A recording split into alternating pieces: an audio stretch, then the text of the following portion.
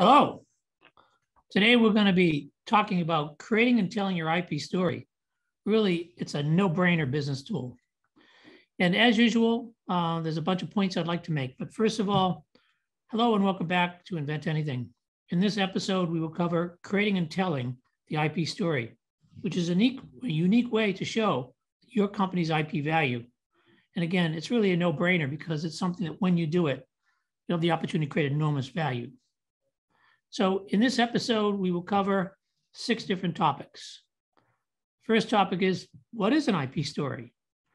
The second topic is, what types of IP do we actually use in the story? The third topic is tying the IP that you have to the business, market, technology, and inventions. And this is sort of the secret sauce, if you will. How do I actually take my IP and tie it to my technologies and inventions and my products and my market and my business, so your IP becomes relevant? And in topic number 4, we're going to be talking about creating the IP story, different IP stories for different audiences, for an investor versus an M&A versus for licensing. And then talking about in topic number 5, how to really use this IP story for business value. It could be a new tool in your business box to create value in your business. And in topic number 6, what are the other benefits of creating an IP story? Because there's a whole bunch of other things that comes out of this. And then, of course, we'll wrap up. However, let's talk about the audience. For this session today, I think the audience would be for those who really want to know about their IP and know how it's relevant to your business. Secondarily, it's for small companies who may be looking to enhance the value of their company via the IP. And this is definitely for you. Well, for our CFOs and CEOs and boards who are always trying to understand the value of the company, there certainly is a way to take the IP and show you the value to the company the IP brings. One of the great places for an IP story is with CEOs and investors who are trying to sell the company or raise money for it. But there are all sorts of situations as an audience, like a fifth audience group, for those who are interested in packaging up their IP in such a way to show value. And finally, as an audience, for those who want to fix up maybe their IP, this is a great way to take a look at your IP story and figure out if it's good enough. And if it isn't, what kind of IP can we create to make the IP story better? Like any story that you can always keep embellishing and improving by doing some actions. Well, this is John Cronin, Invent Anything. And coming up, surprisingly, there is a way to raise the value of your company quickly and inexpensively. So stay tuned and learn how. Inventions keep the world spinning. From fire in the wheel to today's high tech, inventions power change. Turn your inventions into reality. Learn how to get your ideas to market. This is Invent Anything with John Cronin.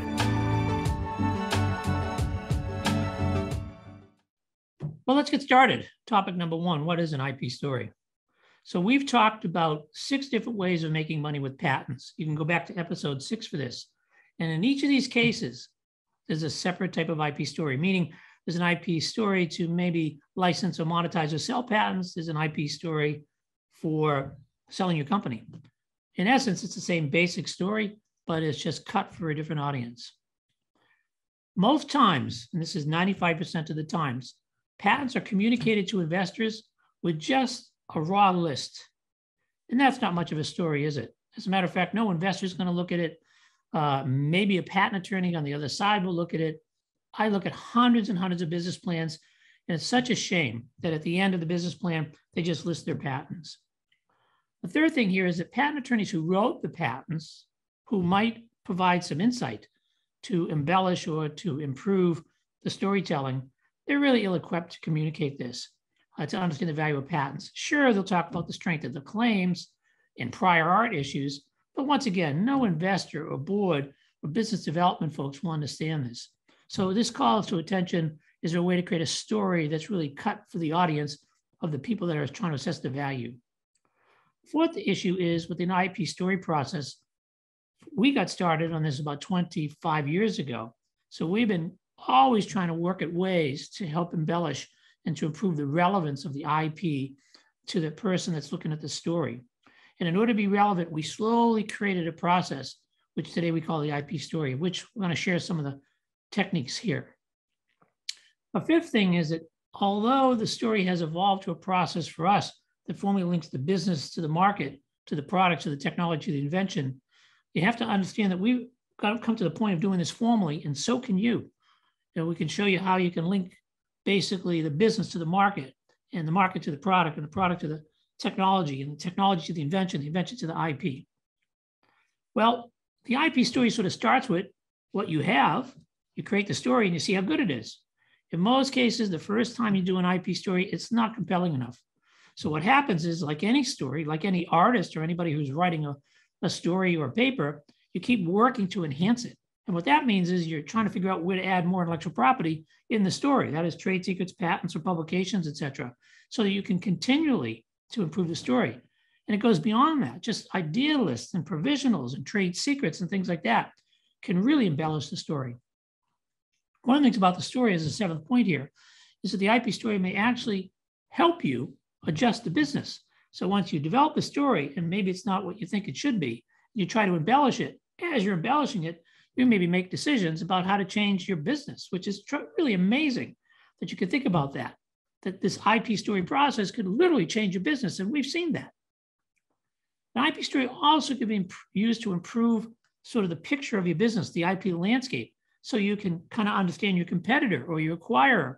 And you can take this IP story and make it such that it fits with the actual data on the landscape. So if you don't have good positions in some places on your landscape, off you go. You can improve your story to do that, etc. An IP story is improved once you have it by looking at what you got, and maybe some of the issues are there's a lot of patents in the space that you're worried about. So you can actually invent around your own patents to create more patents or more publications or trade secrets to make your story even better. I've said this a bunch of times in a number of the podcasts that we've talked about, whereby if you plot the value of an M&A on the y-axis against the number of patents on the x-axis, what you'll find is, and you collect data, like you do some research and find this company was sold for 40 million and had 3 patents, put that dot on the graph, and this company was sold for 122 million and had 17 patents, whatever, you pop that in there, and you create a line through that scattergram data, you'll find around 15 patents in most industries, the value hockey sticks up. So clearly patents have some way of raising the value of the patent. So there's nothing better in an IP story to make sure you get past a critical number of IPs, patents, if you can. And for us over time, an IP story has evolved with our clients to become a very effective communication tool for value. And what we have found in a lot of cases is it's raised the value tremendously. Now, we don't know what the value of the companies would have been without the story, but on average, you get a 1.5, 2x in value for revenues or 10 or 15x EBITDA. But a lot of the cases we're working on, it's much greater than that, 10, 20, 30x or more. And it goes to that chart we had talked about, that not only the number of patents have gone up, but also how you're telling the story creates the value. So that's kind of what an IP story is. But let's look inside the second topic. What types of IP can we use to tell the IP story? Well, one thing for sure is trade secrets can be used. We talked about that in podcast number 11. It's very important for all companies to understand the trade secrets they have. You can really take the trade secrets you have and document them and put them in the story, but not lose the trade secrets when you do it, because it'll be more titles versus specifics.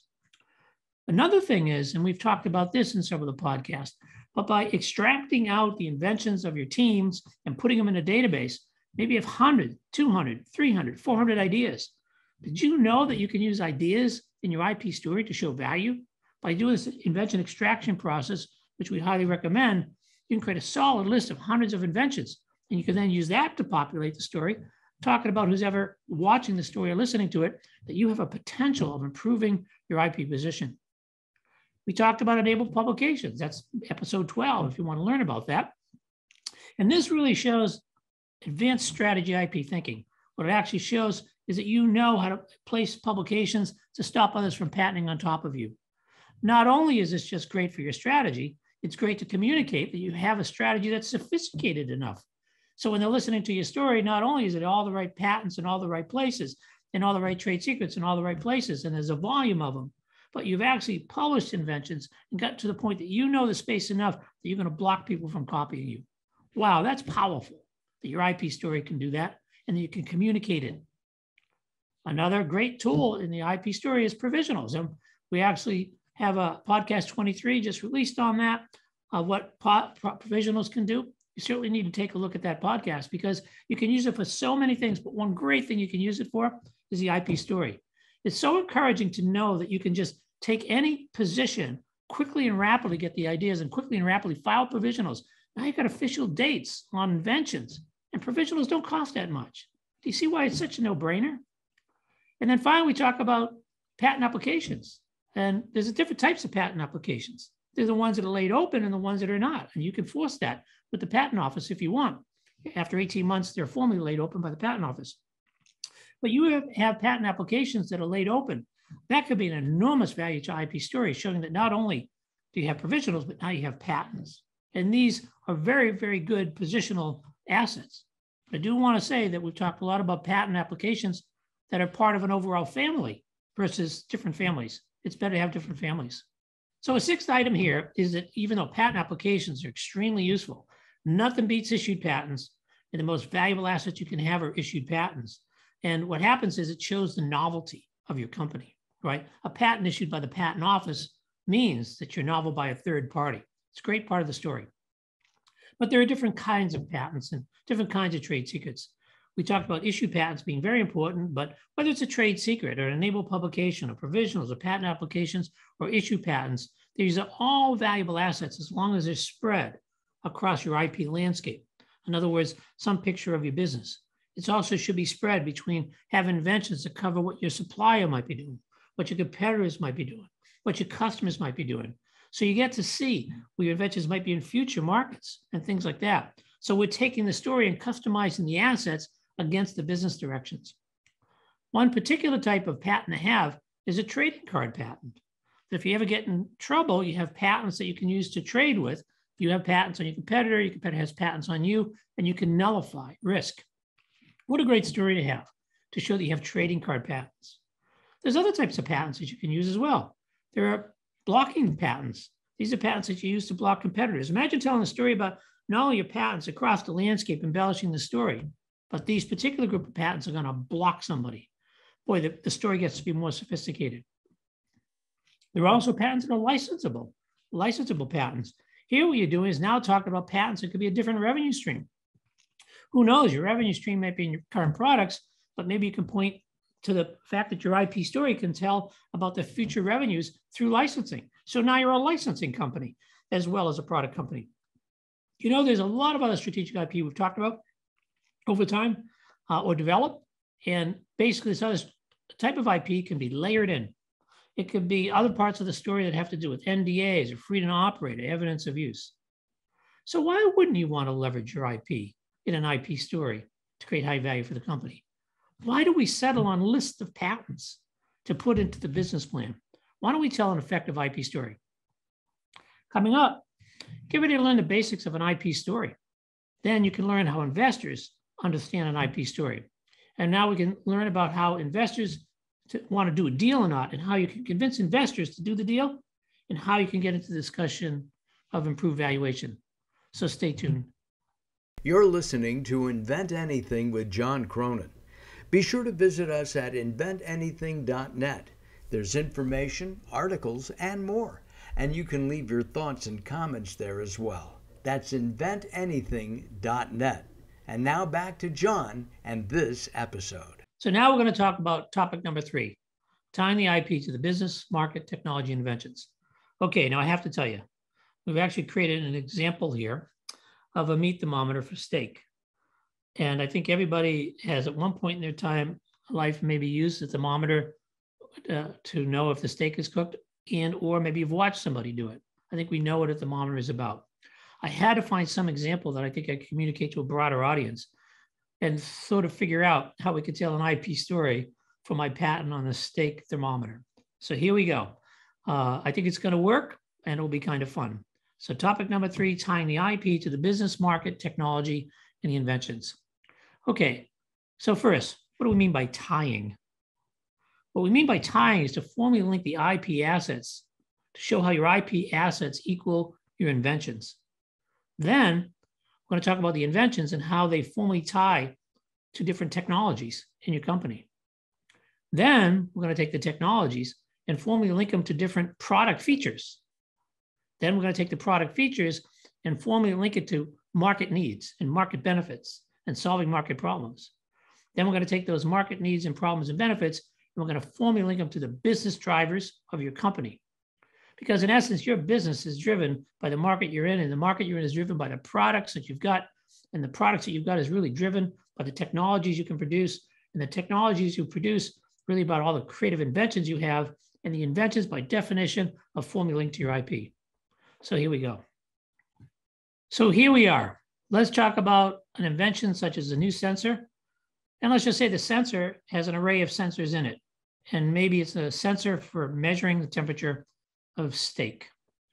And you might have a number of IP assets for this steak temperature sensor. Maybe the patent covers the sensor material you're using. Maybe it covers display on an app where you're looking at the temperature coming out. Or maybe it's display on the thermometer. Maybe it covers an algorithm, right, to convert the analog data of the digital sensor, or the analog data to a digital sensor. And maybe there's a sampling rate where you're averaging this. This is kind of important, right? You won't want it to sample every 2 minutes. You want it to sample pretty quickly. And maybe there's an app that's with the whole thing. So maybe you have some patents and some trade secrets on the algorithm. So you could see what we have as an invention here, right? We have a meat thermometer measuring stick that got some sensors with different materials for the sensors and basic some way to convert it with an algorithm from analog to digital and somehow average the sort of rate at which the data is collected. Maybe that then data goes to a display or an app. So that's where we are. And the IP assets we've created have been made specific to the steak market, but you can probably get some continuations in other related markets. So here we go. So I talked about tying the inventions to the technology. And it's important that this may show the company's technology bench strength, their relationships, et cetera. So for our steak sensor, we could have technologies like AI, material development. We have app user interface expertise. We maybe have some other proprietary technology, such as we're working and partnering with the university to develop the sensor array. The technology for the steak sensor is really a platform, isn't it, for all other foods. So it's not just for steak. So when we take our patent assets and relate it to the technologies, we have a lot of technologies to talk about that supports those inventions. By definition, it has to be, because if you built this steak sensor, you'd have to have some technology or access to partners that gave you this technology. So wouldn't it be great to actually show the technologies that link to your assets? Now, the technology has to tie to product features. And if you look at the product features, these are really how customer-facing product features are really used with the technology, and hence the assets of the IP related to that. For instance, for example, the technology can show graphically maybe the steak temperature, a profile through the steak, and maybe over time, and that's a key feature. Now the partnership with the university and the app interface becomes relevant to the product. So by tying the product features to the technologies, to the relevant IP, we're now talking about how our IP directly connects to our technology and the product features. Now what we need to do is tie the product to the marketing data, which is really key for showing economic value. So if we could show the steak sensor market is a certain amount, and it's growing maybe over the years. So we could show the projected market rate. We can then convert the value of our aligned IP to this market growth. So now we have to tie the product to the marketing data, and that's key to creating economic value. So if we can take and do some studies on the steak sensor market and figure out how it's growing over time with the projected rate, then we can convert the value of the IP that we've linked to the technology and the product to the market. In other words, this IP is covering that dollar amount in market growth. Also, we could also do a market analysis on food sensors in general, because we know that our technology platform can go to other places other than steak. It can measure poultry, it could measure potatoes, et cetera. So now we can make a connection in the market to our platform that shows how our platform can create market share in future other markets. And that's really great. So now we're tying the IP assets to various markets. There, of course, could be other markets for general sensors, since these inventions can be abstracted broadly. Now we have to do, and this is the trick, how do I tie my market to the business? Well, maybe we tie the market to the business, which can be directly done as business drivers. Maybe one of our business drivers is that we want to win in our novel meat sensor steaks. We want to win the steak market with our new steak meter. And we want to fuel the revenues of the stake market to other revenues later on down the road to other markets. So maybe there's a second business driver to have revenue sources for licensing in other markets. So not only are we after the stake market, but we're after revenues using the licensing intellectual property in other markets. One of the things here is now overall being able to link the business to the market, and the market to the product, and the product to the technology, and the technology to the inventions, and the inventions to the IP. Now we show relevance of the IP, right? Because our stake sensor is now related all the way through to the business drivers of showing how we want to take the stake market and build into that, generate some revenues, and then use the IP to go into other markets. So one of the things overall is we could see how well our IP story is aligned with our business plan. The details, of course, are how you've mapped the inventions to the IP, which you've probably never done before. If you follow this story, you'll find out that your business plan should be the front end of your IP story, right? Because your business plan should be talking about the business drivers and the market and the products. And the back end of your business plan is talking about your technologies. But now we can take that back end and make it very robust because we're tying the technologies to the invention to IP. For most of the early stage companies we work with, this is the first time they've ever done this. As a matter of fact, you can literally generate your business plan by using the IP story. And the IP story, by the way, is not only just to demonstrate the relevance that ensures your IP assets have, but they also show a business purpose to your IP. And many times they can lead to the sale of the IP assets, especially IP assets that you might not need. Your IP story is certainly going to show that if you have IP that doesn't really tie to the story, then you don't need that IP. Many times we'll work with companies that they have 20, 30 patents, and only 8 or 9 of the patents tied to the IP story, which then leads directly to what are the other 17 patents doing? And maybe it makes sense to sell them or to get rid of them. One of the things about the IP story is that the linkage of telling the IP story can be done in just a few charts, and it can be done less than 20 minutes, and it can be left behind. So your IP story is something that will tell the story even after you leave. Well, let's jump over to topic number 4, creating the IP story for the audience. Remember I said that it could be different for maybe an investor or a licensee or an acquirer. So the audiences for the IP story, if you think about it, could be, number 1, to inform the IP strategy for the company. It could be executives, maybe the CEOs. It could be for the board. It could be for investors. If you're a public company, the IP story could be for the public offerings, and it could be to tell your retail investors about your IP, which we've done a number of times. And we tell the IP story, we've seen a relevant increase in the stock value within weeks to months. And then it could be for acquirers, right? That the IP story could be used to tell your acquirers how valuable your company is. Once again, this is the 3rd time I'm going to say this. This is such a no-brainer to do, and so important if you're going to file patents and have trade secrets to know the relevance and the value. And so let's just talk about these things briefly. IP strategy, which is the first thing we talked about. Well, most IP strategies never formally link the IP assets to an IP story elements. And basically, IP strategies tend to end up as a high-level kind of how many patents we got, what jurisdictions they're filed in, and whether it's an offensive or defensive strategy, or whether it's product-centric. But think about that. If your IP strategy is really just a high-level offensive or defensive or used for protection, there's so much value you've left on the table by not telling the story to those folks that would like to know the value that aren't related to the whole IP infrastructure. We talked about executives. Well, this is one of the most important areas for the IP story. IP stories can help justify the company's strategic strengths, weaknesses, opportunities, and threats. It can be used to assess tying the business to the IP for things like budgets, for things like other business uses, like deals or planning. So executives could absolutely use an IP story, because right now the executives don't understand the IP. They don't even know where it is.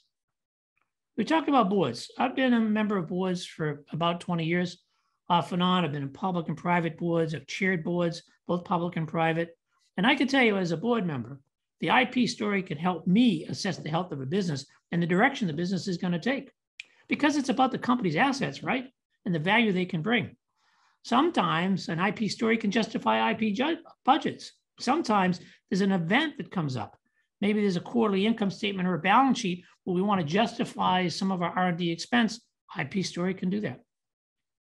You know that 80% of most companies' value is in intangibles today. And part of those intangibles are a big part of intellectual property. So why not tell the story to the board? Another audience for the IP story is investors. You see, IP stories can lean an investor to do a deal or not do a deal. And if they're going to do a deal, an IP story we have found can change the whole discussion to valuation, whereby you have the ability now to say your company is more valuable, and they have to debate against that. So the IP story can help with that. Investors also who don't believe in IP, the IP story won't help them at all. Okay, I get that. But there are many investors that are either worried about risk, worried about being sued. So in your IP story, you can have freedom to operate, which we've talked about before in our podcast, or wanting to hedge on an exit. Certainly an IP story can show them the robust ability for you to have an exit through an acquisition. So your IP story may not directly relate to having an M&A or raise and valuation discussions, but it certainly can show how risk is reduced. I talked about public markets. Pricing and the value of IP to the stock price is one of the things that CEOs would love to do. An IP story certainly helps to do that and justifies it. Acquirers, another audience for the IP story, will really help if your IP story is directed towards the acquirer. Now the acquirer will understand how the IP you have plus the new IP you can build is directly related to improving their business. So what this does is improves your ability to get acquired. And many times it helps raise the multiple from 2 or 3x to 15 or 20x. And we also mentioned acquirers with the IP story can ensure the acquirer can't steal your stuff. If you show your IP is that good and that planned out, it's very likely that the acquirer can't just turn around and steal your IP. So coming up, let's see how customized IP stories can be used by CEOs and CFOs, acquirers and investors, suppliers, and even customers. You're listening to Invent Anything with John Cronin. Be sure to visit us at inventanything.net. There's information, articles, and more. And you can leave your thoughts and comments there as well. That's inventanything.net. And now back to John and this episode. So topic number 5, how to use the IP story for business value.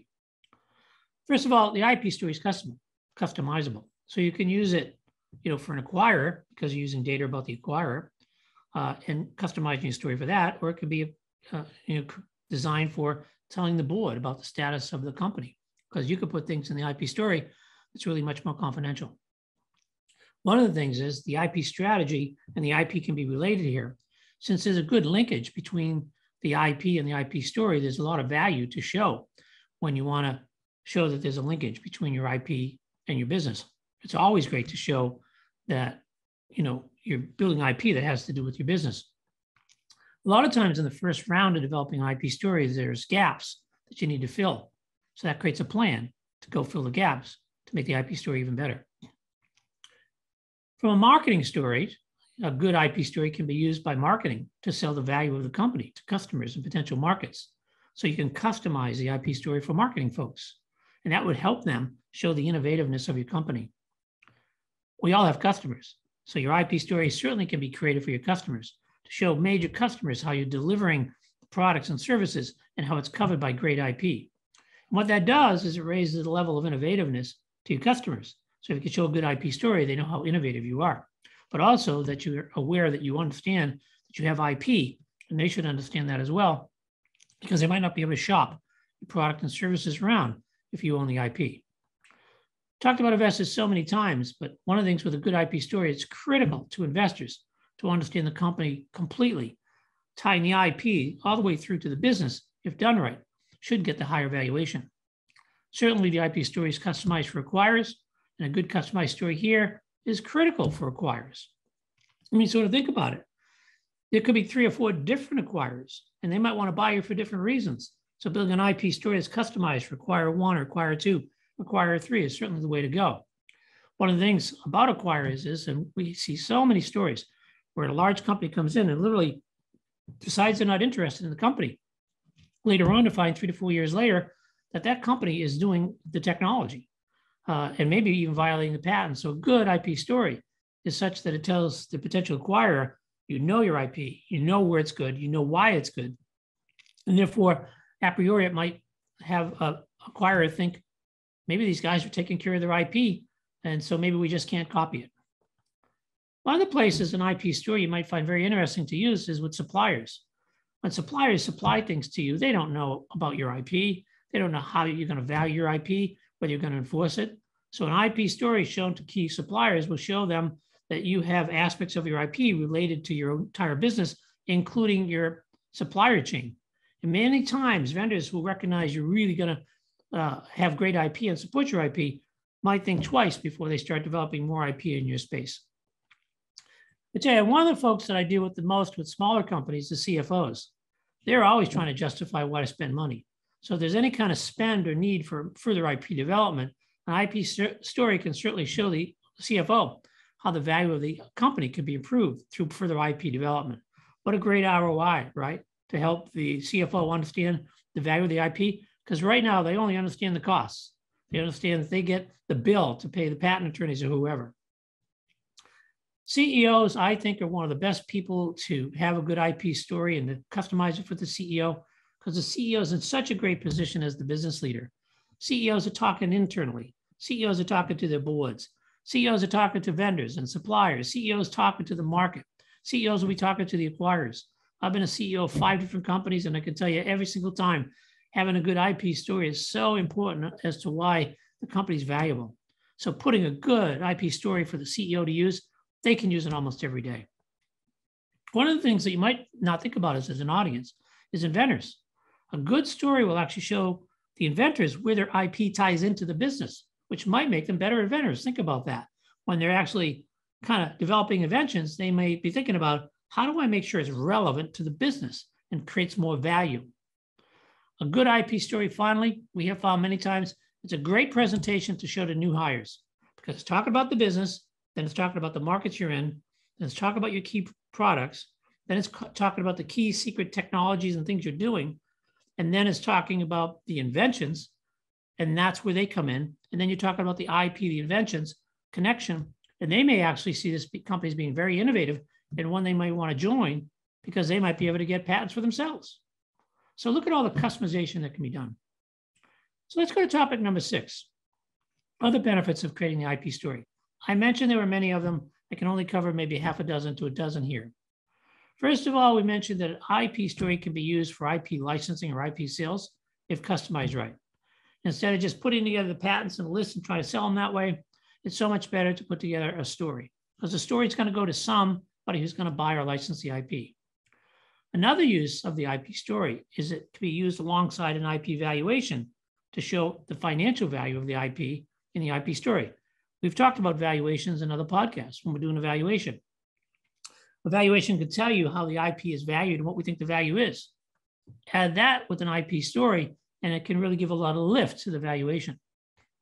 One of the things is, as I mentioned, if you have an IP story and you find patents that you can't put in the story because it doesn't relate to the technologies or inventions of your business, well, this is great, because since it doesn't fit the story, maybe this is patents that you want to abandon or sell.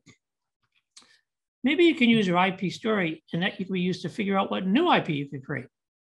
I can tell you this is one of the most fundamental aspects of doing the IP story, that you see the gaps and you can start filling the gaps to make the IP story better.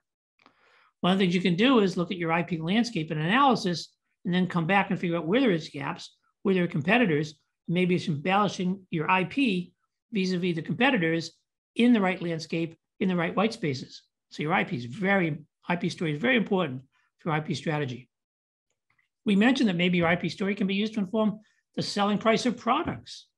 There's studies that have shown that an IP protected product should produce 30 to 40% higher margins than products that are not patent protected. So your IP story can be used in marketing, used for your products, and maybe help you get that added margin. IP stories can be used to link to the net income statement or the revenue sources. This is great because every income statement has revenue lines, and you could literally plot the IP against revenue lines to show how relevant it is to the revenue sources. One of the things with an IP story is you can use to highlight to the CTO or R&D the benefits of using their key technology. So now they see where they fit in to the overall IP story in the business. We've seen IP stories be used to aggregate information that can then be used to fortify getting an R&D tax credit in some countries. So the IP story is used for tax credits. And also we can use an IP story to create things like press releases, marketing presentations, and all that other web content. And I mentioned there's so many uses for this IP story. And for the fourth time, it almost appears like a no-brainer to use. So let's wrap up. Topic number one, we talked about the IP story. We discussed why 95% of the time companies do a terrible job of telling their IP story because it's just a list of patents. And maybe at some point having the patent attorney defend the claims. And nobody outside of the patent attorneys are really going to understand this. So why don't we communicate the value better? So we talked about having a solid direction for the IP story, which then informs the strategy. In topic number two, we talked about what types of IP do we use in the IP story? Well, there's many types, right? We talked about how to use patents and provisionals and trade secrets, ideas, trading cards, blocking patents, licensing patents, and all the rest. There's a whole menagerie of types of patents to use and types of IP to use in the IP story. These are the building blocks and the Lego blocks and tools of the IP story. In topic number three, we talked about tying the IP to the business, the market, technologies, and invention. Now, I may have oversimplified it by talking about my stake sensor, but we tried to show how that basic technology that we have with the stake sensor, which had maybe some sensors and some algorithms and a user interface, how you could then improve that, right? All the way through the market and the value of that market and the value of platforms, all the way to the business of how you're developing revenues and how you're going to grow the business. So I think it's a great little exercise to sort of study, because each of you will have your own kind of stake sensor, right? With your own assets. It's going to have your own inventions and technologies and products and markets. In topic number four, we covered creating the IP story for specific audiences. We talked about a basic audience of investors and acquirers. Yep, we talked about CEOs and CFOs and boards and executives. One important note about the story is we recognize that it can really substantially raise the value of the company. And this is one of the best places to use it. But the IP story has so many uses in the company that just using it for value is one thing, but it can be used for new hires. It can be used for employees. It can be used to just have conversations with the marketing team. In topic number five, we talked about how to use the IP story for business value. Almost like the previous topic, we're actually showing how we can fill the gap here where the IP story is customizable, where the first pass may show gaps, but now you can improve it, and how we can use it for all sorts of things. And finally, in topic six, we talked about the other benefits of creating the IP story. We discussed all sorts of benefits, like how to know what patents you might want to abandon or sell, how to prepare for sales of your products or licensing packages. How about linking your income statement to the value of the income statement to the IP? How about leveraging a CTO on how they can make business decisions, improving an IP budget? How can you help the CTO and the R&D guys kind of create a connection between their key technologies and their patents to the business value? There's a lot of benefits to telling the IP story, and these are just a few. So I'll kind of end the fifth time talking about clearly this should be just a no-brainer in creating and telling your IP story. So if you like this, please subscribe and come join our blog and Invent Anything, and listen to our new series on Inventors at Work.